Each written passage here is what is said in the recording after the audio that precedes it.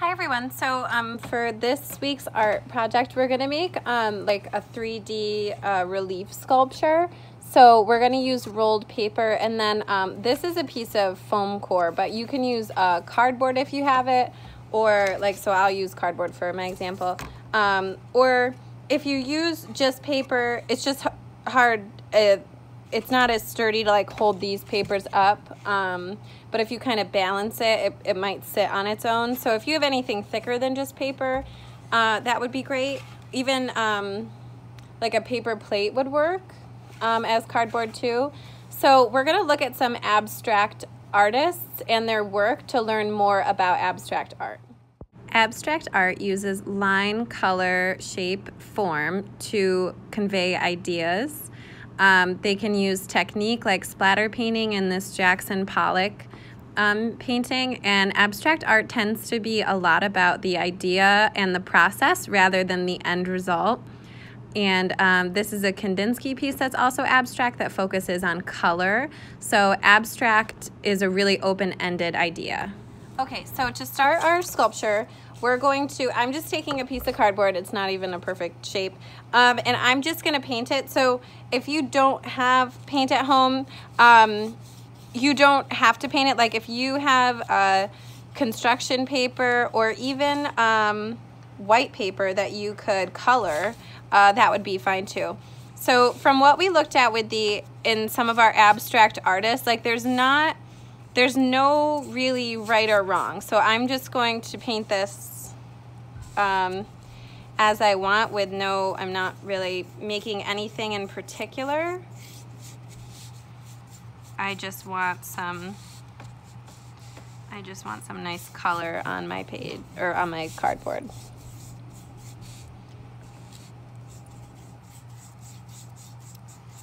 So I guess what I like about abstract art is how open-ended it is, and that there's never really a right or wrong when you make it. It's just whatever you want,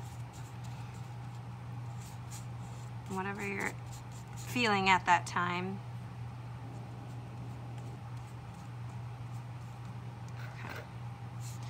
So now, before I move on, I'm just going to let this dry. Kind of reminds me of a sunset, like right before it gets really, really dark.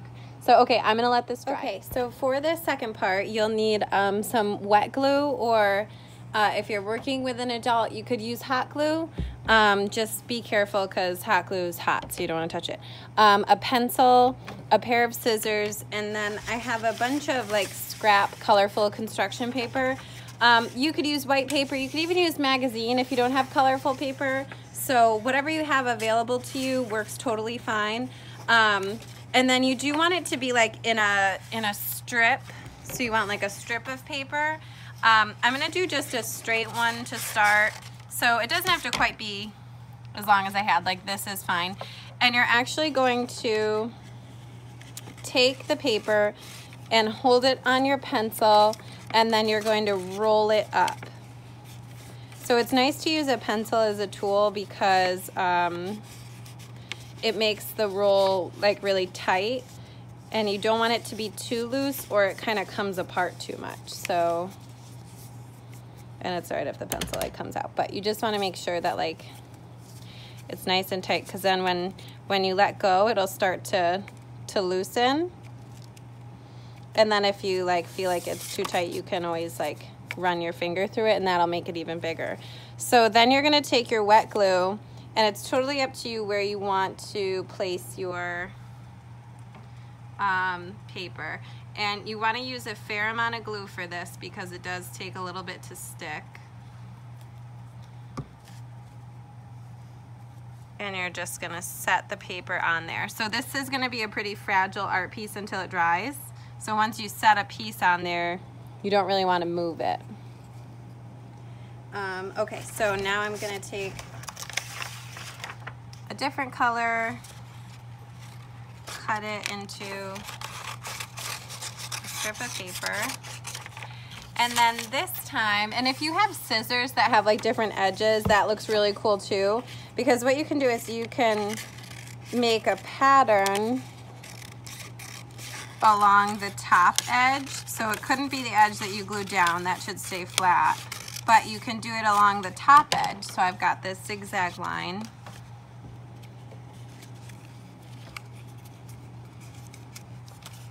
And you're gonna do the same trick with the pencil.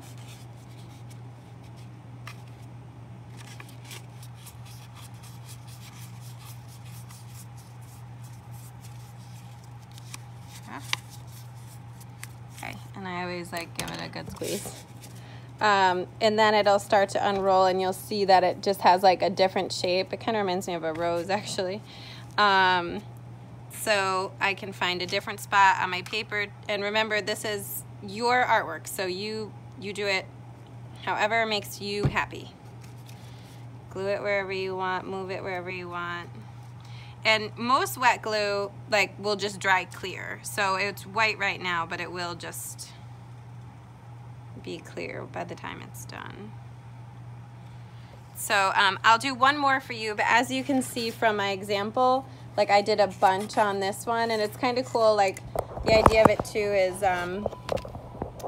it's cool if you hang it on the wall and look at it like this, but you can also see it from the side. So I'll just do one more. Sorry, hold on. You should see this crazy way I try to get my camera set up. Let's do this color. Okay. And they can also be different heights. So the red one was really tall. This one is a little shorter. This one might even be a little shorter. So this time I might try to do a wavy line. You could even do you know, make a fringe top too. So I can try that. So you can make fringe by just cutting a little bit into your paper.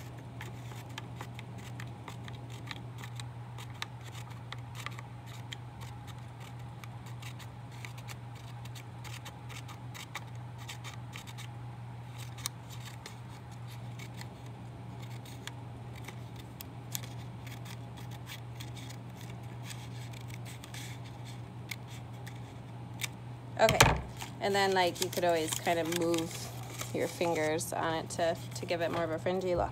Okay, so I'm just gonna do the same thing again with my pencil. Roll it nice and tight. Ah.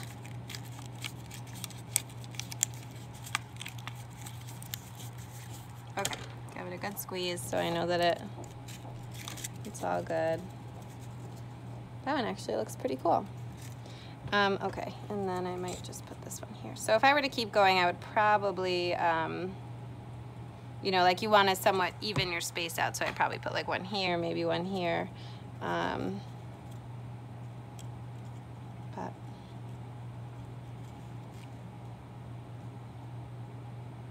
So there's my sculpture so far. And I would definitely cover more areas, but I just wanted you to see kind of what it looked like. So I hope you have fun with this project. I hope you enjoy doing something kind of different and playing with paper and making a sculpture. There's my other one right there. So I hope you have a great day. Bye, guys.